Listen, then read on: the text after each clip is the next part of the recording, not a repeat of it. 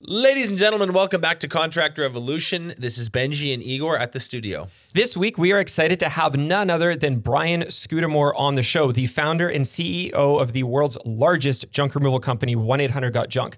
Now, Brian's fascinating story on the creation of Got Junk has been covered hundreds of times on the internet, from him on Ellen to Guy Raz's How I Built This. So we're not going to cover all that specific stuff again.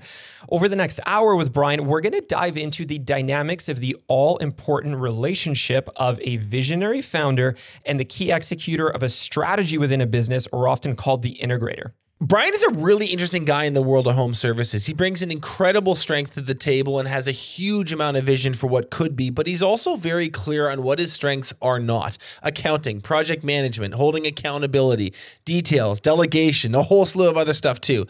To compensate for the things he doesn't love and is not great at, he's developed an uncanny ability to surround himself with those who are and learn how to position everyone in his organization in their true power zones. I've known Brian for quite a number of years now, and something that I've noticed is that he almost always has this uniquely positive and calm energy about him. And I really think it's rooted in the fact that he simply chooses to enjoy and to embrace the entrepreneurial and business journey. And I suspect that a big part of this is related to how much he plays to his strengths and realizes that it's not always worth it to fight uphill. Brian's message is an important one. If you were just average and sort of well-rounded, well-balanced, you'd probably be working at a bank right now. But you're not. You're an entrepreneur, meaning you're loaded with vision and passion for what you do, but could add a whole bunch of horsepower by complementing your natural skill sets with a strong counterpart. And it's the understanding of this exact concept that turbocharged Brian's company from a small junk hauling operation in Vancouver to a $500 million a year empire. So let's get into real world dynamics of visionaries and integrators with Brian Scudamore.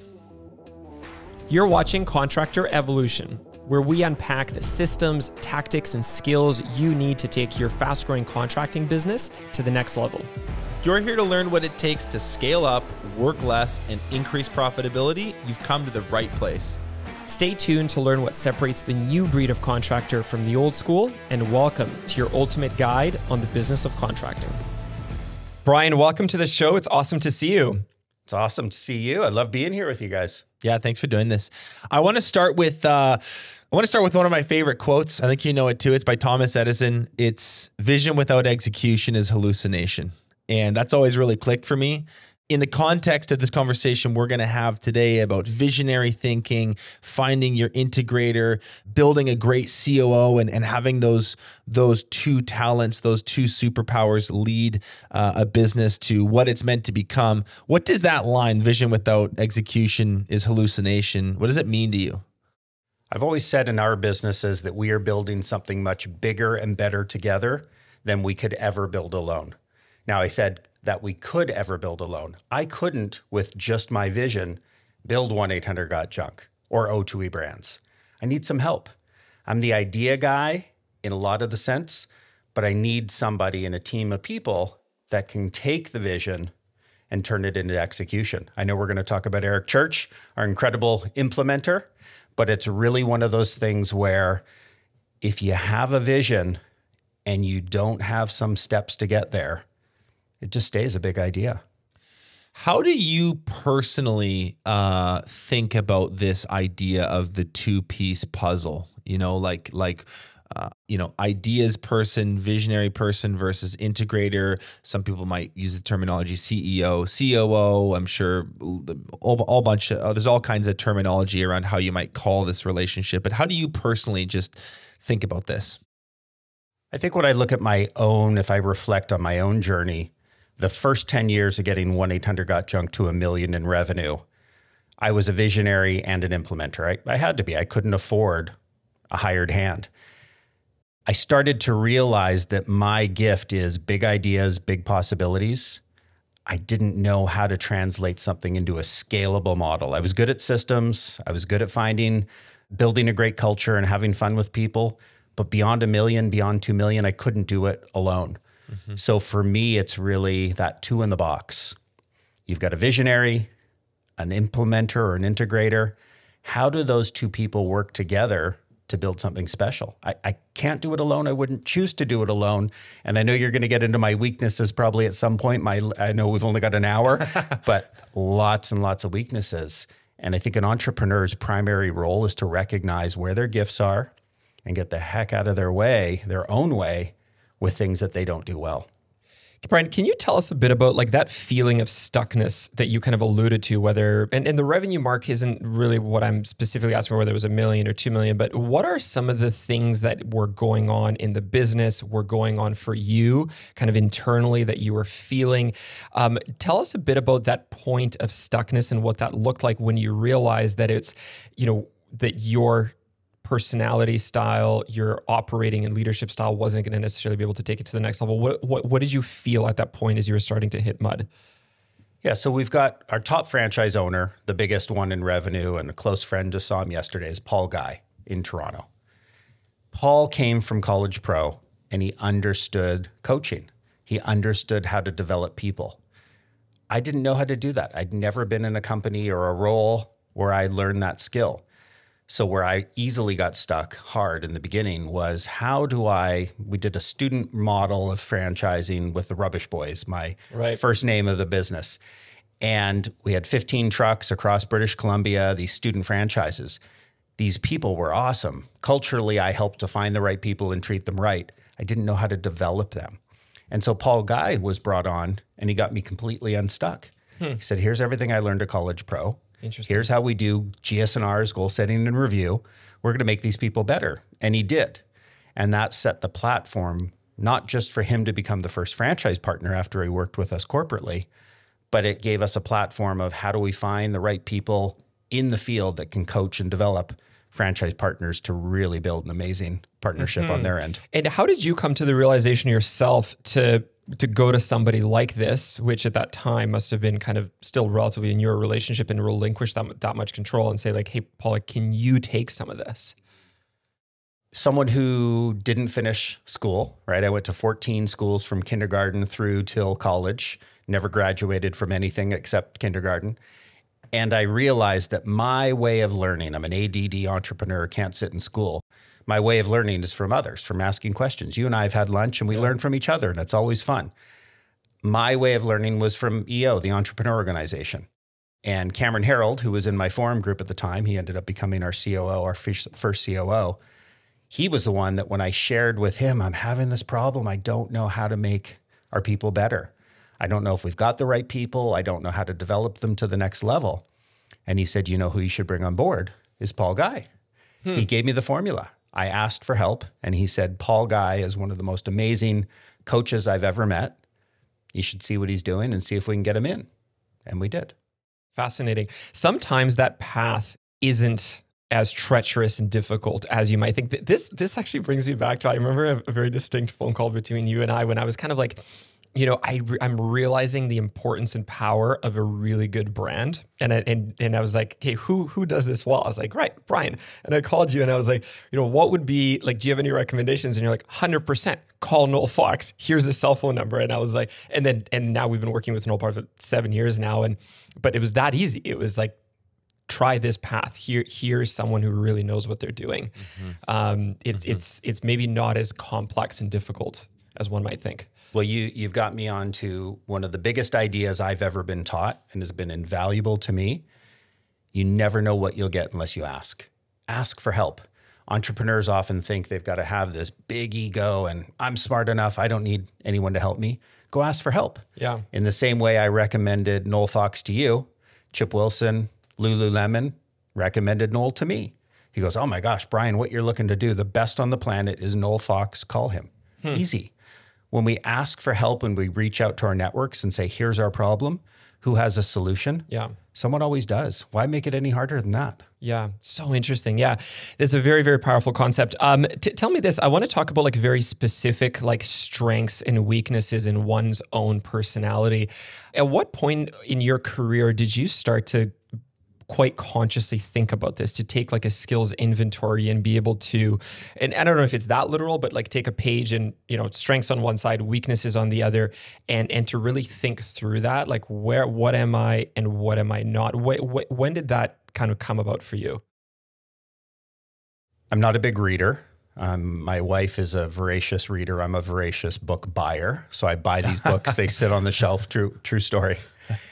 One book that is on my shelf somewhere is Marcus Buckingham, First Play to Your Strengths. Okay. So I know the title. I've got value. Play to your strengths, because if we spend all this time trying to improve our weaknesses, it's too hard. Yeah. If you're not a great skier and you're not incredibly passionate about being a great skier, go find something else you're good at. Yeah. It could be chess. It could be another physical sport. It doesn't matter. It's okay. You really believe that, hey? Like triple down on your strengths and kind of to hell with your weaknesses? To hell with your weaknesses. I'm going to keep that. I'm going to use that. Thanks, Benji. Here's the thing. I feel one of my gifts, did I inherit it? Did I come across it naturally? Is it something I've just got a passion for? Is vision, belief in big possibility. Simon Sinek, I think we know Simon. Simon spent some nights on my couch in the early days as he was developing his concept of why. He tested me and said, let me help you uncover your why. And my why is, if you imagine big things, you never know they might happen. How can I inspire others to imagine big possibilities for themselves? I'm good at vision. I freaking love visioning big ideas. I love when people tell me, no, Brian, that's not a good idea. Don't do it. And I go, you watch. We're going to figure it out and make it a good idea. If I focused on my weaknesses, how to be better in school, how to get through it, how to get a degree, too much time, too hard. It's too much friction. And what's the what's the upside? You get marginally better at things that you're terrible at, so you go from a 1 out of 10 to a 3 out of 10 after tons of work and discipline and exhaustion. It's like, where's the, I guess what I'm hearing from you is, where's the benefit? What do I truly stand to gain by hating skiing and then becoming able to do a green run barely? Mm-hmm. Right? Like, it's just, it's an interesting philosophy towards it. You hear Gary Vee talks about this all the time. It's like, triple down on your strengths and just forget about the rest of it and surround yourself with people that have those. I'm curious, like, while we're here, can we go through the quick laundry list of what are those, like, you said, hey, like, you literally have a piece of paper and strengths on one side's. What's on that right side? What's on that right side? Yeah, I think that's a good thought exercise here. Yeah, and when in the frame of finding an implementer, one of the things that I did, the very first thing I did was I took a sheet of paper, drew a line down the middle, and I said, on one side, what am I good at? What do I love to do? On the other side, what am I bad at and don't like to do? I was asking that figuratively. I didn't realize you literally did that. I literally did it. It took me 10 minutes off the top of my head, write these things down.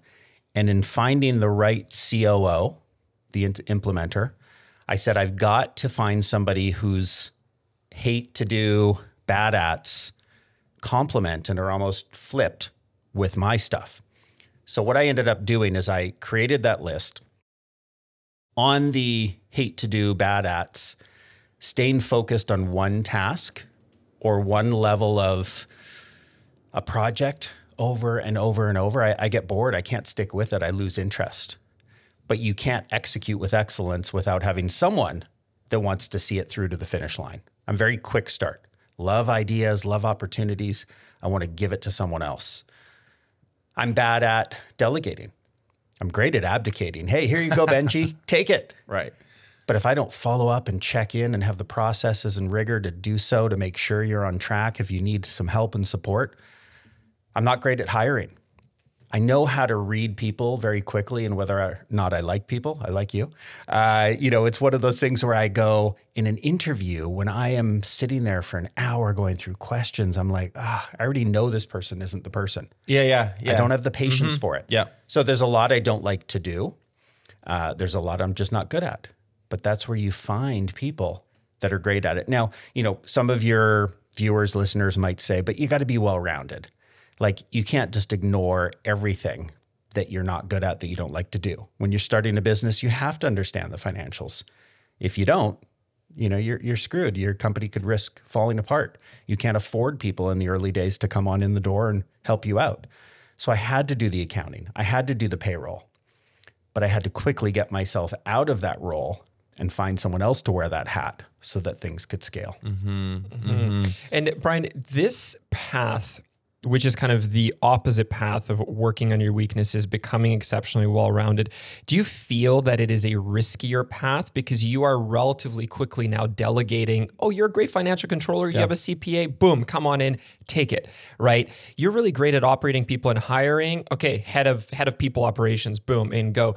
That inherently opens some risk because you then obviously command less authority and control over what's going on.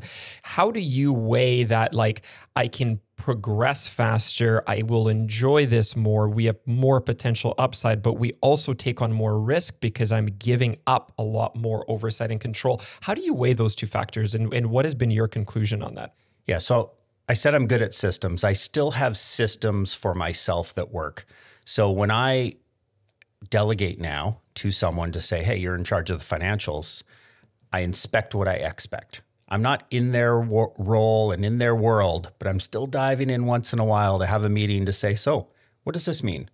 Tell me about this. I ask lots of questions and listen, and I inspect what I expect. If my expectation is A, let me sit down and go in and go, hey, is that actually happening? Does it fit my vision? Does it fit what they expected? So inspect what you expect, ask questions and listen. You can't just turn something over to someone and never ever check in. And I don't mean micromanage. I'm not a micromanager, but I want to sit down and go, hey, Igor, how's it going? Tell me about it. Are we winning here? Why or why not? I love solving problems. I love giving ideas, but I don't want to be managing in a micro way day to day. You can't just let it go. That's abdicating. And that's where when I say one of my weaknesses was abdicating, I'm not good at delegating, I have learned, but we also have now people in the company that help manage that delegation, which makes it easier. I think that one of the really most critical self-discovery journeys for entrepreneurs is to figure out where they fit on that spectrum. And I'll just make an extreme example. On one end, it's breathing down your neck, micromanager. Everything needs to be inspected as soon as it happens. And then on the other end is just kind of like loosey-goosey. I would call them ideas guys, right? Where it's like, here's something, whiteboard session. We're going to get all inspired. But then there's just bump it over to them, never come back. Zero follow through or follow up or anything. And I think for every entrepreneur, they're naturally going to sit. They might want to grip things a little tighter. They might want to grip things a little looser, but you do need to kind of find where you sit on that spectrum and start to build that muscle. And I love the line, inspect what you expect. If you're working with competent people, it doesn't take much. It's a follow-up 10 days later where it's like, hey, remember we spoke about this thing? Can you just show me where you're at on that right this second? It's not this white knuckle approach where you're gripping it super tightly. But you really need to watch the tendency to just, and I'm sure you've had to learn this, where it would be easy and fun to just be the ideas guy forever. Start stuff, let it go and be gone. You have to have a little bit of that follow-up muscle. What can you say about, I think that entrepreneurs have to have a healthy amount of ego. And the key word there is healthy. I don't think ego is necessarily bad. I think in extreme quantities it can be, but it is what gets you out of bed in the morning. It is what gives you that swagger that you need to take big shots. Look at sports, it's the same way. You look at entertainment, it's the same way. So I'm a fan of ego when bridled a little bit. But one of the things that struck me when you talk about my list of bad ats, there's some reflection required there to really look at yourself and go, I'm actually not that good at that many things. I'm really good at a few of them, but there's this laundry list of stuff that I'm like pretty weak at. What can you say about keeping your swagger, keeping your ego in a healthy place, keeping your self-belief while also admitting to yourself, hey, I'm getting humbled a bit because I've clearly got some downside also? I think it's looking at the extremes of yourself and saying, what am I really, really good at? What am I the best on the planet at? Put it in those extremes. What am I really bad at? Okay, there's a lot of bad ats, but look at this gift I've got. If I personally, which I feel I'm awesome at visioning and dreaming up possibilities and getting people excited, put everything into that. But find people to surround me that can do the bad ats, can hold me accountable to being the visionary, but in a balanced approach. Erik Church, our president, will say, okay, Brian, great idea. We're going to write that one down. We're going to talk about it in 3 months, maybe 6 months, or maybe it's a bad idea. And let's just shelve it. We don't even have space for that idea right now. So there's some partnership there of, great, visionary. Thank you, Brian. Good ideas, but maybe not right now. Yeah. So it's all in balance, but you need the self-reflection. And the quote that I always hold dear and near to my heart is that don't be the smartest person in the room. And it's easy for me because I know I've got a gift or a couple of gifts and I'm bad at a lot of stuff. Most rooms I'm in, I am not the smartest person in the room. Did you ever have a moment where you're like, oh man, I suck, and you had to pick yourself up off the floor? Or was there some self-acceptance that just came easy to you when you made this list of bad ats? Yeah, so here's a quick story. Cameron Herold was with us from 2 million to 106 million in revenue. It was time for us to part ways. We're still great friends. We talked the other day. But Cameron and I were two fire-ready AIM guys at the helm. It didn't work to have both of us be a little too ADD and scattered at times. So I went out and I looked for another leader. And it was an ex-Starbucks president. Thought I'd hit the jackpot, brought this person in to run my $100 million-ish business. And in 14 months, we almost bankrupted the business. Smart person, talented person, but the wrong person for me. This wasn't a 2 in the box. They didn't see my vision and want to be a part of it. They had a bit of their own vision and execution, and that didn't work. So you went too far the other way.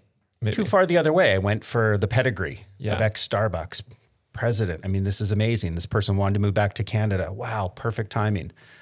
I got the wrong person for me. Our franchise partners didn't understand when I ended that relationship. And they said, hey, listen, you have a really smart person here. What are you doing not doing this? And they reiterated to me, they said, Brian, like, fine that you've gotten this person out of the business, but let's be 100% clear. You are not that person. Right. You are not the person to build and scale this business to the next level. Yeah. You do not have what it takes. So hearing that humbled me, hearing that from so many franchise owners that I wasn't the guy. Part of me went, well, how can you say I'm not the guy? I started this thing. Yeah. I'm not good enough. I had to reflect, and it was a dark period, but I realized you're right. I'm not good enough. Yeah. This is not my job. If this company is to scale, I need an executor and I need the right person who believes in me. That's where I did that list, the good ats, the bad ats, separated it and went and searched to find the perfect COO or president for me. Yeah, very interesting. And I think coming back to Benji's original question on this, it's a really important bit. Like you are really comfortable and happy with who you are and where you're at, sitting on that left side of the page and your strengths, right? And I feel that from you every time we hang out. Like there's a calm, humble nature that's confident quietly and just like, you know who you are.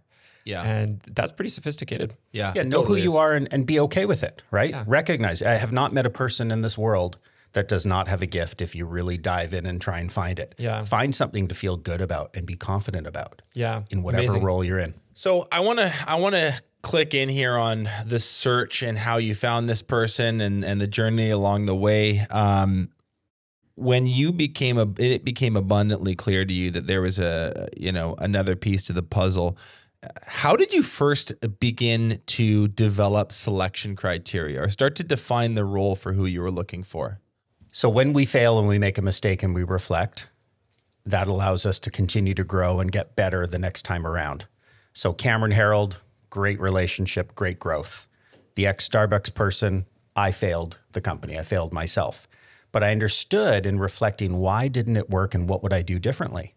I needed to find someone that believed in the entrepreneur, believed in me, while being able to execute together in partnership. So when I made that list, that was the most impactful thing I ever did in finding Erik. What am I good at and love to do? What am I bad at and hate to do? Now go search for someone that has those other things that would complement me. When I got out and started looking, I created a mini painted picture that described the person I was looking for. Their winning attitude, their desire to build a brand with an entrepreneur, their ability to love people, help grow people and develop them. They loved numbers and measuring the winning and the goals and celebration. And I painted this short little picture of exactly who I was looking for. I got so specific to say, they have to want to call Canada home. Interesting. Because in my recruiting journeys early on, I found someone in Boston who realized in the end he would have been a great fit. He couldn't relocate to Vancouver because trading a 5,000 square foot home for a little studio apartment doesn't quite work. So I got so specific. I put it out to the universe, so to speak, my LinkedIn network, my world, and said, hey, I'm looking for a partnership here, someone to help me build something bigger and better together. Here is who I'm looking for. Now, here's the magic and how it worked. When I sent it out, I got all sorts of suggestions and resumes, but I had 3 different people, different networks in different parts of the world that said, you describe Erik Church. You need to call Erik Church. I'm getting chills. I was so clear on what I was looking for that those 3 people, they did not say to me, here's 5 people I can think of. They're like, this guy. They said, you need to call Erik Church. Now, Erik was gainfully employed, was president of a large company, but he was my guy. I had to go search, and I interviewed 75 COOs, flying all over the country, testing, do I have the right fit? But Erik being one of them, I kept coming back to Erik. And this courtship of I'd go to Toronto, meet with him, he'd come to Vancouver, hang out. We took it slow to understand, is this really for us? And it was. And so these people were right because I was clear what I was looking for me. Yeah. So again, people always ask me, where did Erik come from? What was his background? This and that. Doesn't matter. It's that I knew what I was looking for and he was the right guy, so to speak, for me. Could he build another brand? Absolutely. But he wanted a partnership with an entrepreneur where they could build this something special together. So it was finding almost like a marriage, finding the right fit for us. It's amazing when you have a very, very clear and detailed ask of the universe. It usually serves it up on a silver platter. That's been my experience for sure. Let me ask you about a really core piece that I think is so important to a lot of entrepreneurs that start something when it's your baby, and that is like the heart of the organization, like the values, those deeper kind of like ways of operating, the way that we are inside of our company. How did you figure that out with, and it could be Erik, but we could use others, as you've hired hundreds, there's been thousands of people in the organization, but especially when we're talking about key people, could have been Cameron Herold, could have been the ex-Starbucks executive, could be Erik. How do you figure out whether there's truly a values fit and where they will carry those values through to the organization when realistically, like you haven't worked with this person before, the Starbucks person, Erik, so on? Yeah, it's a great question. So years ago, I had my first leadership team. There must have been 6 of us. We did a little retreat to Bowen Island, an hour from here. My parents had a little shack on the water. And I remember I'd read Good to Great. I think it's right behind us here. I read Good to Great, and Jim Collins says, it's your values that will really help shape your future. Everyone has values. Even if you don't know what they are and haven't spelled them out, you've got to do so. I sat down and I said, okay, I've just read this book, Good to Great, or listened to it on CD. What are the things that already describe who we are? What are the words? We took out Post-it notes. I had these 6 people all write out the words. We put them up on these windows of this waterside cabin. And then we organized these 400 Post-it notes.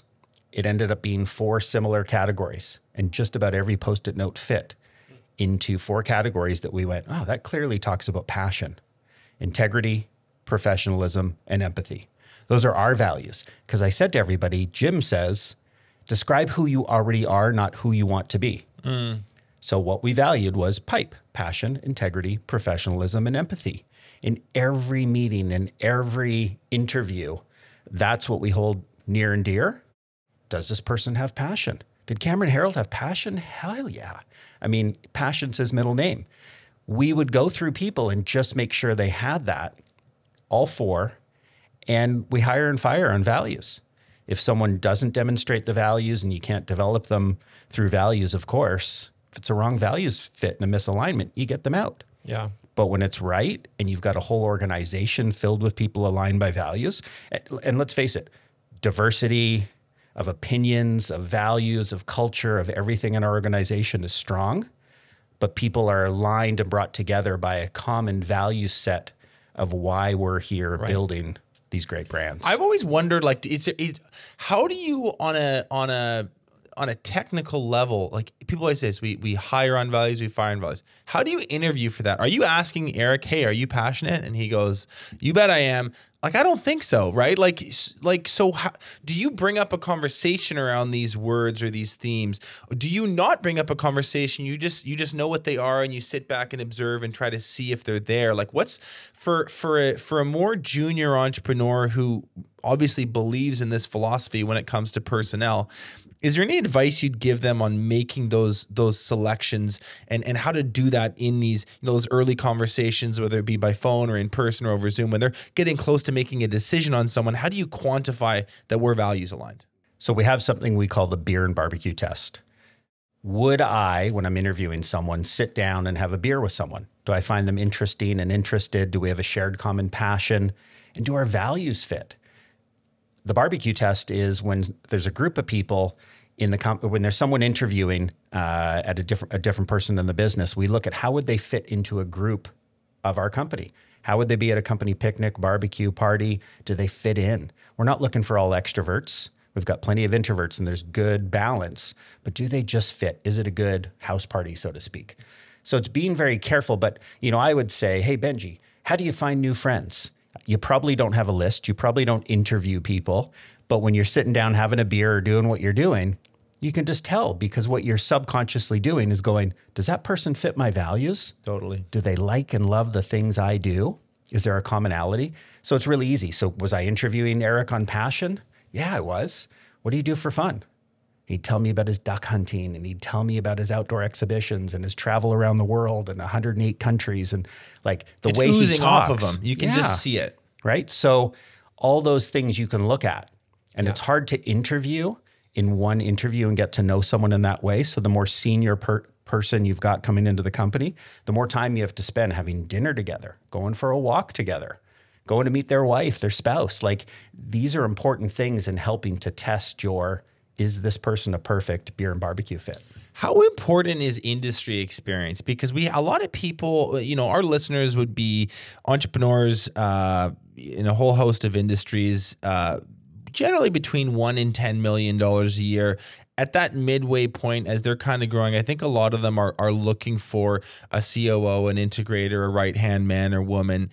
And I think something that a lot of people struggle conceptualizing is how could I have someone at this level of leadership be successful if they don't know the absolute ins and outs, every single detail of construction or landscaping or roofing or whatever. In your experience, is industry experience a deal breaker? Is it not? Make some comments about that. I would go so far, and this is my opinion, I would go so far in my experience in O2E to say industry experience probably has zero value, almost a complete zero. So Shack Shine, we do windows, gutters, power washing, Christmas lights. Anyone we brought into our business that came from window cleaning, it hasn't worked. They already have a predetermined way that they're doing things. We want people to go, hey, we are revolutionizing an industry. House detailing industry is getting done in a different way. Or the painting industry, where we go with Wow One Day Painting and paint people's homes in a day. The people that are most skeptical are the painters. They go, you can't paint a home in a day. We don't want people that don't believe. We want believers to come in. And even if they're a little naive in the beginning and go, this is a big idea. Yeah. There's some magic there, right? It's so you're actually taking it a step further. You're almost saying that industry experience is a bad thing when you have a super big vision. Like it can get in the way because there's preconceived notions about how things ought to be inside this type of business versus that type of business. How much franchise experience do you think Erik Church had? I don't know. Zero? Zero. Yeah, that's really fascinating. But he learns so quickly. He's passionate. He's smart. He asks the right questions. Yeah. He got on the road and met franchise partners like there was no tomorrow. Mm-hmm. And he understood franchising very quickly, understood our way of franchising, but brought his real world experience to the table versus industry experience. Yeah. So I want to bring up a really overarching theme here just from this conversation and knowing Brian for many years now, which is like there's a general view, like a real optimism and excitement about life and business. And a part of that is this notion that life is not that difficult. Business is not that difficult. If you're smart, you're passionate, you can figure it out. If you've got certain gifts, you should use those gifts. And I think that is kind of a theme that's been interwoven in this conversation of like, you can go do amazing things. You can go figure things out. You can learn. You can develop, and that is that is an energy. I think like I feel that energy from you, and it's a perspective. So okay, I want to dive into. I want to hone in on a very specific topic, a topic that I think a lot of business owners find quite daunting, which is when you're bringing in a high-level leader into your business, that onboarding, development, training period, whatever you want to call it, could be really, really challenging and quite risky because you are inherently about to give up a ton of control. And you also, being a founder, kind of want it done in some semblance of a certain way, at least around some of the core fundamentals, values, all this kind of stuff. When Erik came into the business, and you can think of other leaders, it doesn't have to be, you have amazing managing directors, like we've had James Alish on the show, and it's a plethora of amazing people. When they're coming into the organization for the first time, how do you go about doing that? And I'll ask you some specific questions, like how do you actually figure out what the structure is of the working dynamic in their role? Like we talked about, this piece of paper with the left and the right. Is it as simple as you take the stuff on the right and now it's your job? Or is there a lot more to it than that? Like how do you dial in their role? How do you create an onboarding period where someone who is so smart, so passionate, so driven, and coming from another world can get to know 1-800-GOT-JUNK or O2E? Can you give us some comments on what that onboarding and training time looks like? So 2 things. How did we separate responsibilities and roles? We took the love and hate list and we said, okay, who should be doing what? You got to have someone overseeing hiring and building teams and development and financial oversight and vision and strategy and marketing and branding. So we divided it all into a spreadsheet and then we put names beside it. And then we said, so who's the ultimate decision maker? One person, SPA, single point accountability. If we disagreed, then what were we going to do? How would we talk about it? How would we work through these things? And we were upfront in our expectations. Now, I didn't let go of the reins right away. It took me probably a good year with Erik, and he knew this. I felt I had burned myself with the ex-Starbucks situation. I failed. I abdicated. Not good at it. This time I learned. I brought it closer, and I said, how do we, Erik, you and I spend so much time together that we're almost sick of each other, but that we're so joined at the hip and aligned that we know how to make decisions together even when we're not in the same room. And so whenever we went to meetings and we traveled out of town, we sat side by side in economy together and we talked. Whenever we had meals, lunch, breakfast, you name it, we sat together and we talked. Wow. When we had time to just walk and get some fresh air in between some meetings, we'd often, hey, what do you think of this? What do you think of that? We spent hours and hours and hours invested in each other, getting to know each other, getting to know what made us both tick, getting to know how we make decisions. And it was that year of really letting go of things bit by bit by bit that led to our success. It's been 12, I guess 13 years coming up this month. Yeah. And it's unbelievable. I mean, I don't even think I know Erik and I have never had a fight. We've disagreed on things, but we know how to work through it. And there's a magic in our relationship because of how we set it up together. Yeah, that's so interesting. Thanks for painting the picture that clear, because I was literally going to ask that question. I was going to ask you, like, what is like the single most important thing that you did over the course of that first year to set it on the right track? And that's a big one. So you're saying you intentionally set it up that you have a huge amount of interaction over the course of that year with the goal of, by the end of this, we want to be able to make as many decisions when we're apart the way that we would when we're together. Bingo. Yeah, that's really fascinating. Very, very cool.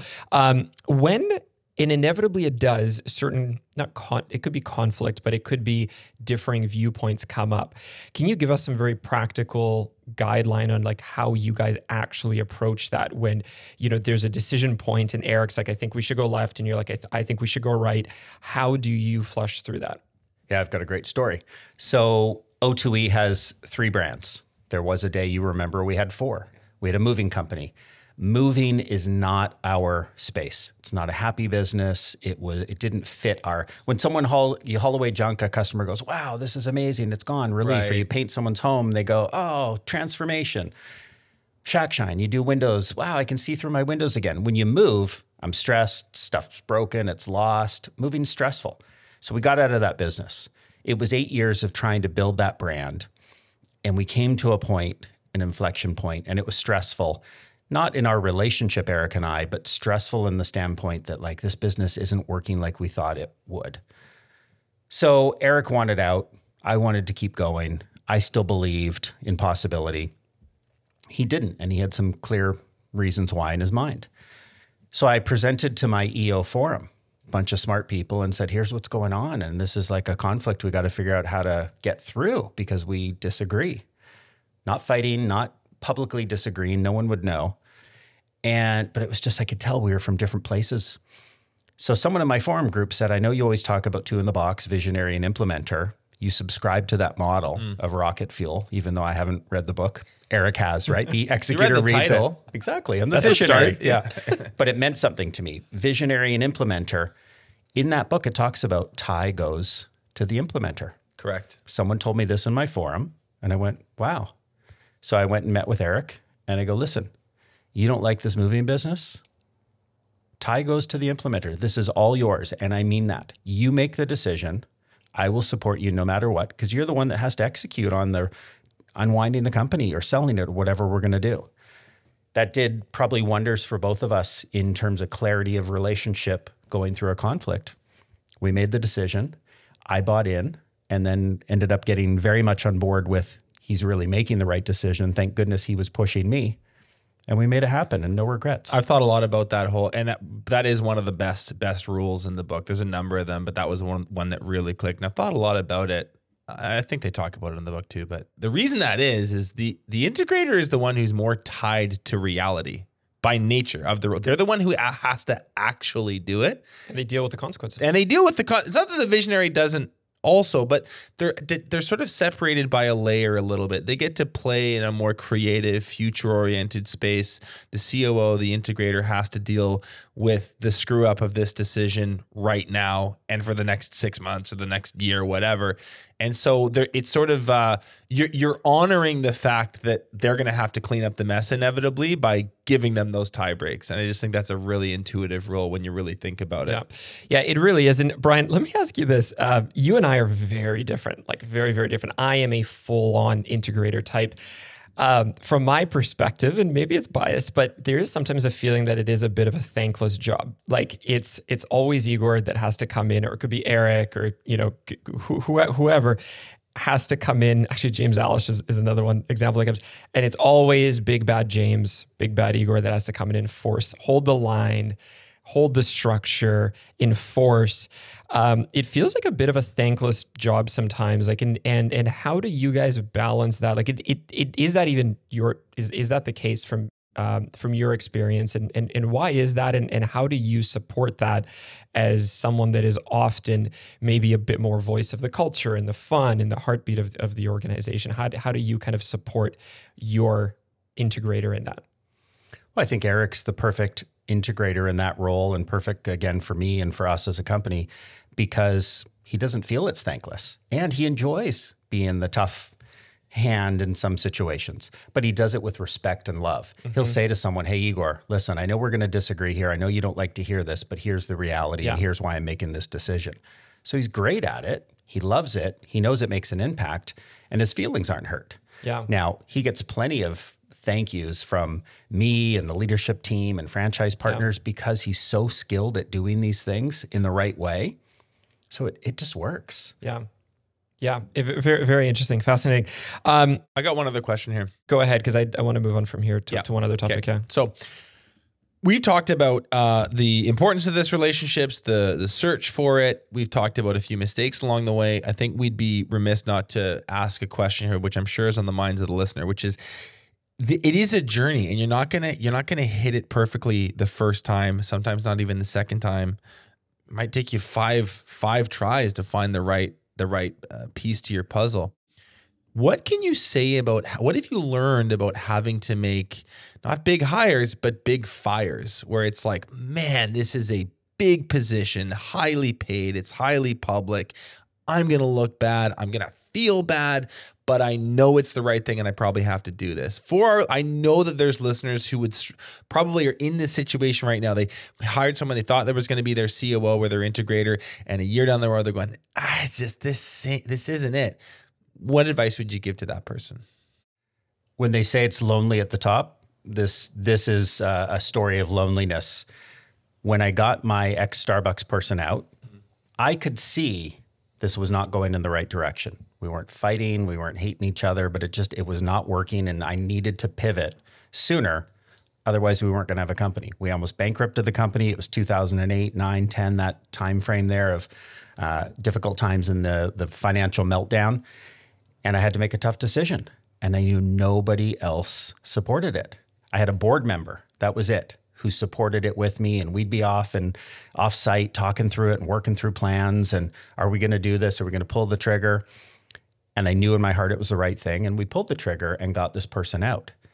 But getting that person out meant also getting the CFO out, because they were too aligned that I couldn't continue on. We then had to take the rest of the leadership team and get them out, because we couldn't afford to keep them at a time when things were sort of falling apart, almost bankrupting my baby after 20 years. And I had to elevate a junior team to rise up. They were excited about the opportunity, but they still said, Brian, what are you doing here, man? Like, this is crazy. Not one of them left. They stuck by my side. I didn't give them all the details. I said, trust me, we're going to make this work. But it was lonely at the top. For a couple of years, 3 years, I had to do everything while I was recruiting and looking for Erik. And was it a mistake? No, it was the right thing for me to correct the mistake of the wrong hire. But it meant a lot of painful work to get through to get there. It's not this like surgical correction where it's like, oh, I'll just like unplug the light bulb and plug it back in. Like it was a wrecking ball. There is a massive event in trauma. It's more like cutting off a limb than it is like, getting a wart removed. Like it's a big freaking deal. And I think that's why I want to ask the question. It's like, I guess you just say, suck up the courage and make it happen and trust your gut and know that 3 years later, you're going to feel that way. You look back to your vision, if you're a visionary, and you say, how much do I believe in that future? And what decision needs to be made to get to that future? So in my book, WTF, Willing to Fail, one of the little things in there I talk about is the right thing, the right decision. The right thing is seldom the easy thing. The right thing in this case was freaking hard. Take a wrecking ball to your company and there's just like collateral damage everywhere. Yeah. But say to everybody, trust me, I know you don't know why we did this, but everything's going to be okay. People look back now and go, Brian, you made the right decision. Of course, thank goodness. Yeah. But you're willing to do it because you believe in that vision so much, and you know for the service of that vision that's what needs to be done. Yeah. I didn't want to give up on something that was seemingly impossible. Yeah. But we made it through. Yeah, super interesting. To close off this part of the conversation, I want to ask you kind of like one big, most important piece of advice that you have for an entrepreneur that's out there realizing that they need a powerful integrator. If you had kind of like one closing piece of guidance for them, what would it be? I think it's making sure that you find the right person for you. I've said that several times through this podcast. For you specifically. For you specifically. So you might be a visionary, you might be great at being an implementer, and you need a visionary. Yeah. But find the right person for you, and they absolutely must believe in your gifts and have the strengths to support your weaknesses. Yeah. So find the right person, but never compromise. It's the one hire where when I got it wrong, I almost bankrupted my company. Yeah. And when I got it right, we went from 100 million to 500 million to like, we'll get to $1 billion in no time. Yeah. But because I took the time to get it right. Yeah. Yeah. Amazing. Fascinating. Benji, before we close out, do you have any final questions? I got a couple quick hit questions here. We're almost out of time, but I got a couple quick hit ones. Our listeners want to know, I texted them and asked about this massive deal. I think it was with Waste Management. There was a huge offer on the table and you said no. Tell us about the story and tell us the why behind it. Waste Management said, we want to invite you on a retreat. with a bunch of other execs from different companies. They took me to Sonora Lodge, fancy pants, like 7-star hotel off of Vancouver Island. We flew in a float plane to get there. And I'm just like, wow, this is amazing. Hanging out with a couple of execs. They took me fishing. And we're at a point where we are so far from the shore that you don't know which way the shore is.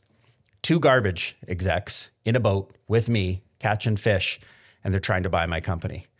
Say no at that moment when you're so far from shore, you know, little soprano-ish. Sure. I'm like, am I ever going to make it back to shore? I feel like I've got no choice here but to say yes. And I said to them, hey, listen, you know, they said, we're talking like $75 to $100 million. My small company back then was a ton of money. I said, honestly, you could offer me $1 billion, which I know is so ridiculously makes no sense. And the answer would still be no. And I risked not getting back to shore because I said, hey, listen, I love my business so much. I love the purpose and the vision of where we're going. I want to get it there. I don't want you to get it there, and no amount of money could take that away from me. So it was an easy no. I mean, they literally followed up and flew up 7 execs on their Learjet to come meet with us at the junction to try and sell me into this. And I go, guys, it's fun having dinner with you and would love a flight on your jet, but no, this isn't like, I can't give up on something that I know I can do and want to be a part of. And I have to ask on that, what is it about your vision that you felt so strongly about that you had to say that? We, together with our franchise partners, are providing what my why was that Simon Sinek talked about, giving people possibilities. Can you imagine owning your own brand and business and building something and having a great life and developing your own people and having them have ownership opportunity? So many of our franchise partners have brought in owners into their system as they've gone out and acquired more Shack Shines or 1-800-GOT-JUNKs. I want to be a part of seeing people take advantage of opportunity and live their dream life. You know, I'm not a car guy as an example, but when I know Paul Guy has his R8 and he's driving around in Toronto and feeling like he made it, that makes me feel good. Yeah. Whatever it is that drives someone, if they have a vision for their life and one of our franchises can help them live that dream, yeah, that's what I wanted to do. And we're doing, and we're still doing. So there's no giving up anytime soon. We've covered a bit about how you got here. I think this is a good question to close on. What's next for you guys? Tell us about like the BHAG for O2E. And then at the same time, maybe just tell us about like the biggest obstacle in getting there, the biggest domino you need to tip over to make it happen. It's a great question. So O2E right now stands for Ordinary to Exceptional. We take ordinary people, ordinary business ideas, and we make them exceptional through people and service and all the awesome things we do. Finding more of a great thing is exactly what I want to continue doing. So yes, we'll get to $1 billion sometime soon. We'll get to $2 billion. It's not about the money. It's about what that size and scope of our brands means for the people that are on board. So met a guy, franchise owner, when I was down in Phoenix the other day, guy named Tony Palermo. He worked in the trucks as a general manager for 1-800-GOT-JUNK. He heard two speakers at our conference, our kickoff last year, talking about Wow One Day Painting, telling some stories, this little mini TED talk that they both gave. And he's like, he calls up and he's like, I know I'm in 1-800-GOT-JUNK and I love it, but I'm a general manager. I want to be an owner. And I love the mission of you painting homes in a day. I want to do this. So someone starting in the trucks and becoming an entrepreneur in any one of our brands, love that. I mean, it's just what gets me up in the morning. It's that. Now, Benji, you asked what's in our way. Painting's not sexy, nor is junk removal or shine in people's shacks. But what I think is sexy is developing amazing people, bringing people into your business and watching them have a great life. I look at Josh and Tyler in Kansas City. They have over $100 million in revenue across their 1-800-GOT-JUNK and Shack Shine businesses. Wow. And what they do is they take their truck team members, they give them an opportunity to grow into ownership and be equity holding entrepreneurs.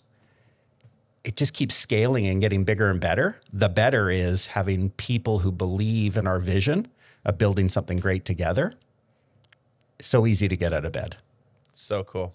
That's amazing. Super powerful. Brian, I love this conversation. I also I have to say, I don't think I've ever said this to you. I love your energy, man. This is why I like hanging out with you. Thanks, man. Yeah. Every time we have coffee, we have lunch. And I think it comes through in everything that we're talking about today. There's an inherent, an optimism, a positivity. The world is full of beating you down, putting straight in front of you what you're not good at, forcing you to work on it. And I think one of the big things that I've learned from Brian over the years is like sometimes it just is easier to swim downstream. And to take the easier road. And it's not to say that you're not going to have to go through a lot of tough stuff, but you don't need to trudge through the mud all the time. And we're here to be happy and joyful. Yeah. Giving up is easy. Giving up is easy, but it's kind of fun to do the impossible. Yeah. Thanks for having me. Amazing. Brian, this has been great. If people want to follow you, to hear more about what you're up to, your perspectives, your wisdom, your way of operating, where can people just find out what you're up to and how your adventures keep going? And just put Brian Scudamore into Google and it'll find me. Awesome. Social media, whatever you're looking for. And I'm always, I think you know this, and this is part of the reason we connected, is just, it's so fun to help people. Yeah. So when people reach out and go, Brian, I know you've got the answer to this question. That's fun. Amazing. Brian, thanks for being on. I really appreciate you. Thank you. Thanks, Brian. Benji, cheers, man. It was fun. Thank you. Thanks so much for watching this episode of Contractor Evolution. If you've already subscribed to our channel, consider sharing this episode with another contractor who you think needs to hear it.